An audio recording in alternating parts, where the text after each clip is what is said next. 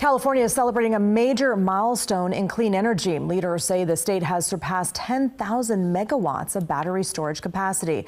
Today, Governor Gavin Newsom toured a battery storage and solar facility in Winters. Officials say battery storage helps the state maintain a clean and reliable power grid.